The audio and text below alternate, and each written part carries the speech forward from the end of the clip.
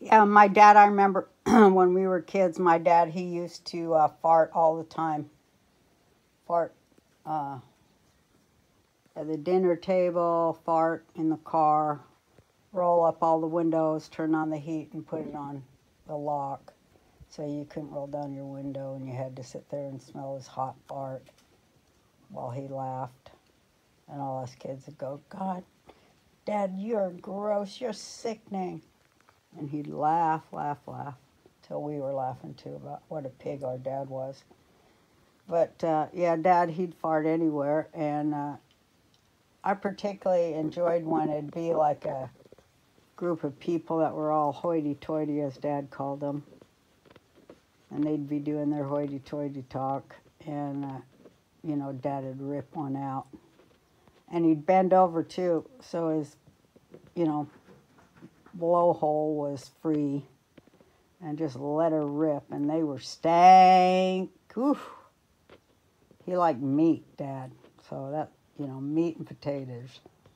Taters and meat. And it smelled like that too. Ugh. Like dog shit, only older. You know? Meat and potatoes, people. Anyways. And everybody would be aghast. They'd just be aghast.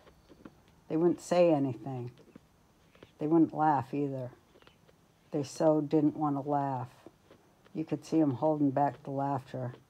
Dad would laugh, and then, one by one, they'd all lose it and laugh, even though they thought it was horrible that they were laughing at a fart and losing all of their hoity-toity-isms.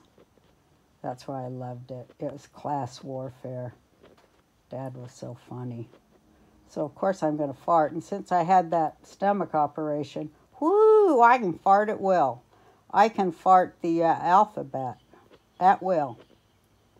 And anyways, whenever I want, since I got my intestines shortened up with that Dr. Phoebe from, where was he? Cameroon.